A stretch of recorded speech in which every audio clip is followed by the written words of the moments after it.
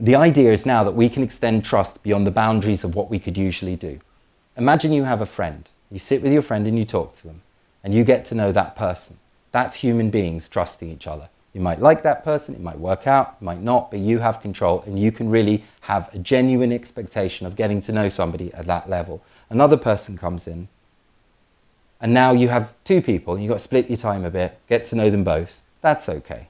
Maybe a third person comes in, you know, another person in the group is now getting to 4, then it gets to 5. You're splitting up your attention.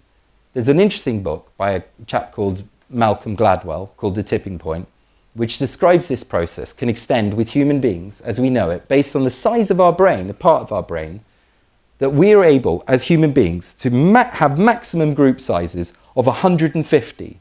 That's the level at which you can have a meaningful-ish relationship with those people that you can get together and get things done. 150 people is the maximum size of human groups. And they've proven this.